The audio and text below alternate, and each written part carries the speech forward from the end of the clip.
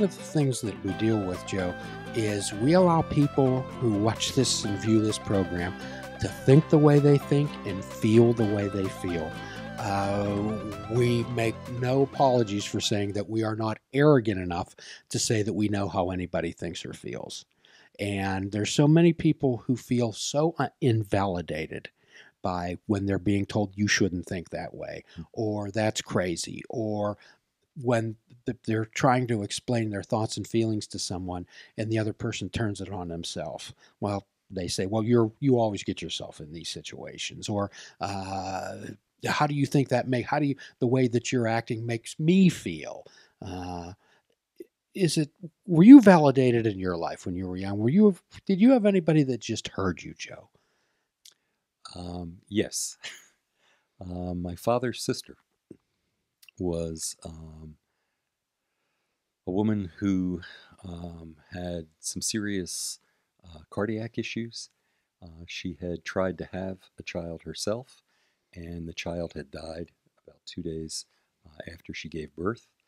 And at that time, I was about 3 years old, and in effect, she kind of co-opted me as the child that she was unable to have. And so when we would visit my dad's family, his mother was living with his sister and her husband. We would go down there pretty much weekly, and she always gave me a sense that I was unconditionally loved. Unfortunately, she died when I was 12. And I recognize that as one of the critical formative things that happened to me. Prior to that, only one relative, my grandmother on my mother's side, had died. And although we also visited them weekly, she had significant health issues at her age. And so she was unable to give that same sense of unconditional love. Were you comfortable with her? I think I've probably found her a little more intimidating. Mm-hmm. In the family, on my mother's side, she was regarded as the general, and that's a very different temperament than what I got from this one aunt. That's what I mean, the aunt. Yeah. Did you feel comfortable with her? Oh, absolutely. Absolutely. Did you feel like you were being heard? Absolutely. Okay. Yes, so that's our hope, that people get that type of sense of belonging, that it is too often that young people's feelings and thoughts are discounted because, oh, they're young. Oh, that's a phase. They'll get over it. What people could understand is that people's thoughts and feelings, no matter how old they are or what their age, are as significant as anyone of any age. A heartache to a 16-year-old is as significant or even more significant than, let's say, a heartache to a 40-year-old. I saw a documentary recently on Fred Rogers and his TV show, and it was very clear that his principal objective in that show was to make children feel that they were loved, and the way he did that was by making them feel that they were heard. And I think that's an excellent formula.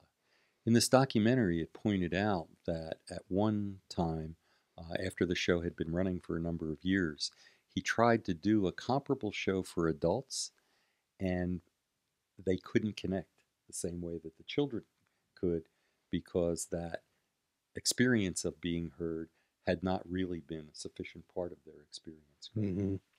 So how do you explain that to people? How do you try to incorporate that in people's lives, not only to listen to their own bodies and listen to themselves, but pay close attention and be present with others?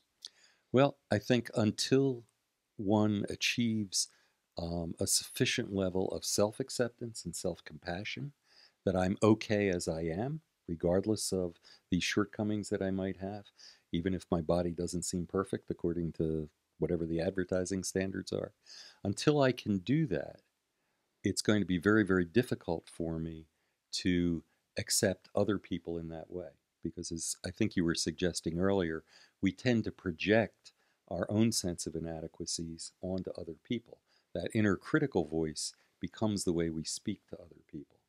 And so I always need to come back to this sense that for today, I'm okay as I am.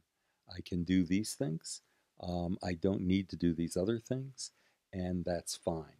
And if I feel that way, then it's possible for me to create a space for someone else to feel that way about themselves. So what we often try to do, Joe, is incorporate these I am statements into people's lives. Mm-hmm. And we start off with indisputable truths like I am 5'8" tall, I am Mm-hmm. male, I have blue eyes, I am a son, I am a brother, whatever, Mm-hmm. indisputable truths. And everything becomes a matter of perspective.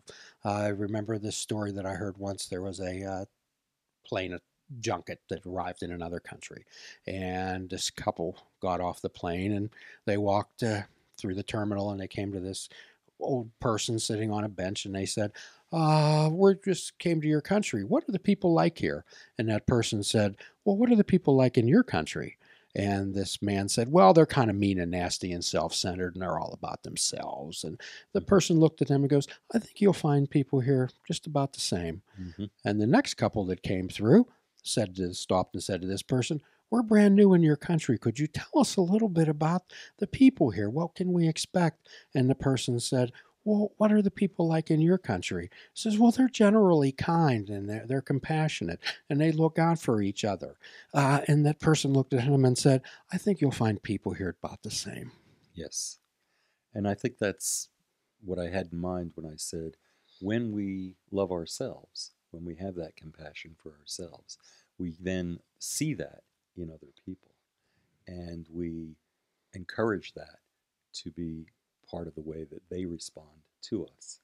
And when we do that, we find that it's much easier then to respond to them So in the here's same the way. teaching point here. How does a person start that journey when they have such a low self concept and low self esteem about Mm-hmm. themselves? How does a person begin that journey, Joe? Generally, you have to find among the people that you're already familiar with somebody who seems to have that potential, somebody that you find yourself feeling more comfortable with from the get go. And when you share with them the problems that you're experiencing about yourself, you can trust that they will recognize that. They'll be able to share their own feelings as well. Mm-hmm. That's not always readily available. Um, it doesn't always happen within your immediate family.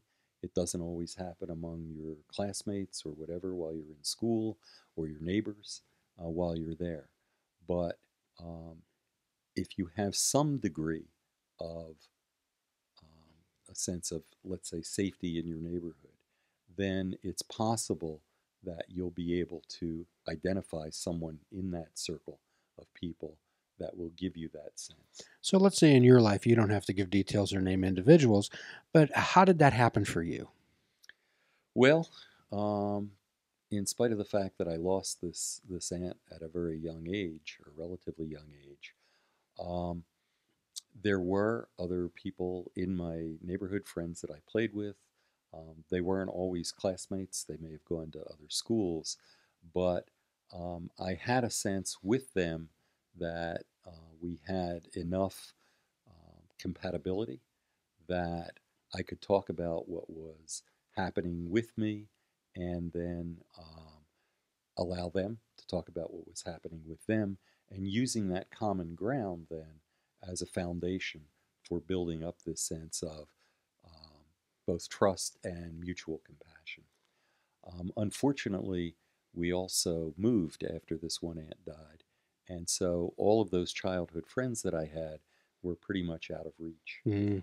And I think that was probably the second step in my So it challenge. takes a lot of courage for a younger person to make themselves vulnerable, Yes, it to be does. able to share that.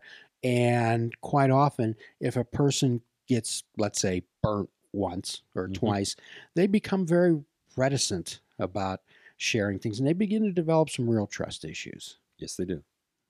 And it becomes that much harder. Um, Unfortunately, at an early age, um, I don't think we get the kind of spiritual education that enables us to put that into a healthier perspective and to recognize that there is always a figure, higher power, whatever you want to call it, that is finally the foundation of who we are. So our society views this higher power concept that you're talking about, some type of spirituality, as religion. Okay. Hmm. And I don't think there's enough differentiation or explanation of the difference between spirituality and religion. Yes. Most people, if you talk to a 10 or 11 or a 12-year-old and you talk to them about spirituality and religion, they probably, through no fault of their own, would be unable to differentiate between them. Right. They view that with being forced to go to some type of a facility and participate in some type of a Ritual. organized ritual. Right. Okay, Right. which most people rebel against. Right. And rightly so. Yeah, it's been increasingly clear to me as I've gone through my own development in the most recent years that most of us are educated in spirituality to see it as something that functions through the rituals and doctrines of a particular religion. And what I'm really talking about here is a sense that is intuitive. It's a sense that whatever that spiritual, maybe just call it spirit, is something that we each have within us. Um, we sometimes identify it with our heart, but it's definitely at the center of what keeps us alive and helps us to thrive. And um, I think as a child, um, we get some sense of that, but it's outside of our religious education. So, for example, if I am outside and it's a beautiful day and I'm just, going for a walk or a bike ride or something like that, and I'm able to pay attention to the whole natural world that I'm Paying attention. experiencing. Let's Right. again, let's stop right there. Let's break this thing down. Okay. Let Paying attention. Right. So I'm there and I'm conscious of the impact that just being in this natural environment is providing for me. So how would you describe that to a 6, 7, 8, 9, 10, 11, 12 year old? How would you have them participate in that experience? What would you suggest they do? Okay, go for a walk with someone, okay, and share what it is that they're experiencing on that walk, what it is that they're enjoying about it. And that can include the company that they may have brought with them. But also, it means just getting a sense of, here's a tree. What is really nice about that tree? Um, Here is a field. What is it that you smell? What is it that you feel? What is it that you sense with that? And the kind of sensation that provides a sense of joy or happiness in that environment is, in fact, the kind of sensation that one should be getting from an awareness of spirit. So what you're talking about now is not trying to get to a particular destination but to be in the journey, Right. okay, and paying attention on purpose, labeling and describing, slowing down, and that is the essence of being in the moment. Right. So, and of course, we live in a world that seems to be on hyperspeed, and we have to get somewhere very quickly. Yes. So, how do you convey that across to someone to slow down? It's very difficult to do that with adults. I think with children, they have a lot of natural energy for the most part, and you want to allow them to enjoy that, but you also want to talk to them about how that felt while they were doing it. Mm. Keep their awareness honed. What you're saying about living in that present moment, um, you can't always do that with reflection, but you can certainly reinforce the sense of happiness that kid might be having from an immediate experience. So how do we incorporate the importance to adults, parents, caregivers, significant others, to actually be able to explore thoughts and feelings with a child, with a Okay, young person, with an adolescent? okay. Um, it has I, to I be, can't tell you how important I yeah, think this is. I think it actually has to begin before adolescence. Yes.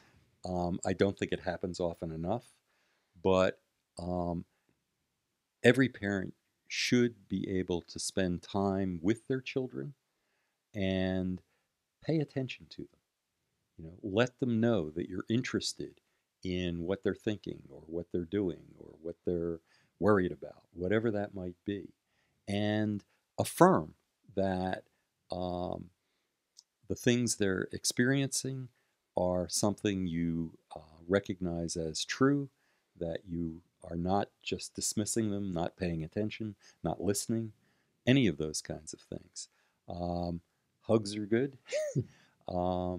If you feel like you want to sing with your kid, sing with your kid.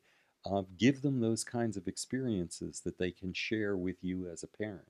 And if you can do that while they're younger, yeah, they'll hit some bumps when they become adolescents, but they'll have this foundation of connection with you that enables them then to develop that sense of self-worth and to develop that sense that they can share that and provide that for other people. So you were talking about unconditional love before, and quite Mm-hmm. often what we try to incorporate is unconditional acceptance. Okay, Mm-hmm. unconditional positive regard, Mm-hmm. that we don't have to accept the behavior, we always accept the person. Too often they're merged. You know, Mm-hmm. you're stupid, you're ugly, you'll never get anywhere. You'll If you keep doing this, you're going to end Mm-hmm. up a bum or whatever. Okay, Mm-hmm. the idea is that every child is a pure, beautiful person, and if we separate the behavior from the person and say, Johnny, I love you, however, the behavior, that might be something we want to look at. Okay, unconditional positive regard. How many parents, how many people would say to someone, you can tell me anything? You can always come to me with anything that's on your mind. However, when you do, then they go to DEFCON 4, all Right. right, and get very excited. Or how often does a father come in and say, what's wrong with her? Mm-hmm. Uh, why is she being like that? Mm-hmm. So what do you have to say about that? How would you incorporate that type of skill into a parent to have them stop and actually listen? How do you teach active listening, Joe? Yeah. Um, I think it's something that most of us have to grow up with. And again, if one of the ways of conveying unconditional love is active listening, which I believe it is, then if you're not exposed to that as a child, if that's not part of your experience, it's going to be much harder to acquire that at a later age. Usually, it will take some kind of crisis in whatever relationships you're trying to establish before you begin to develop the self skills to step back, look at what you've been doing, looking at where that has triggered um, kind of a push away rather than a pull in um, with someone else. So you and I are talking about, we're looking back in hindsight on accumulated life experiences. Mm-hmm. And it's kind of easy for us to look back and, because of all the tumultuous events that both you and I have been throughout in our lives, to land up where we are right now. Mm-hmm. So there's an old 12-step term, Joe, and as everyone out there knows, I'm in long-term recovery. As am I. You can't read the label from inside the bottle. Right. Okay. So, how do you help people understand, to be able to, hey, I understand you're upset in this moment. However, let's step back and look at the situation. How did you incorporate that in your life? I'm sure it wasn't always there. Right. And part of that, of course, is what I've been learning through 12-step recovery. Um, a lot of it has also been through my yoga practice. I actually started doing yoga before I came into recovery, and one of the most important things it taught me was basically to be aware both of my body and my thinking um, in the moment. You know, if I wasn't paying attention to what was going on at that exact moment, I wasn't living it. So we all had to go through something to arrive here. Okay, Mm-hmm. we're all products of our past. It's our past that propels us to the future. So could you share a little bit about your life early on and how you traveled through, what you did, where you landed at, some of your maybe let's more of your significant life experiences. Well, I already mentioned the one aunt who died when I was relatively young, but old enough to have appreciated what she had provided for me in terms of emotional acceptance and what I would call active listening. From there, I went on through Catholic education until I was 12, 12th grade, and then went to a relatively prestigious academic university where I was completely at sea and felt really isolated. I was also at that time wrestling with my definition of my sexuality. I grew up in a particularly homophobic cultural moment in the United States and felt very threatened by that. That's a significant factor in anybody's life that perhaps you don't need to go into many details, but there's a lot of fear, there's a lot of alienation, there's a lot of self-doubt, there's a lot of self-searching, introspection, and also you're getting bombarded with perhaps false facts and information. Well, certainly a lot of negativity. Yes. And it was not something that was calculated to build up self-esteem at all, and definitely reinforced my sense of being threatened by other people. You felt you were being threatened. Right. If the world around you sees heterosexuality as the norm and sees any departures from that as a significant defect and increasingly criminal, and is then going to impose other stigmas on that, it's very, very difficult then to have any way of practicing your sexuality in a way that brings intimacy and trust. So growing up in a structured religious environment, and also having people already having preconceived notions and opinions about a particular sexuality, and that must have been a really, really, really difficult time for you. Yes, and it went on for decades.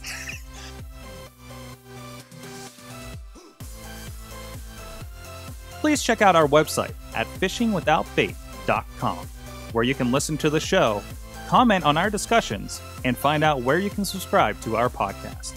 If you're interested in flying the colors of Fishing Without Bait, click the shop icon on our website. We have clothing, mugs, cell phone cases, and so much more. Show the world that you fish without bait. This show is a member of the Sorgatron Media Podcast Network. Find out more at sorgatronmedia.com.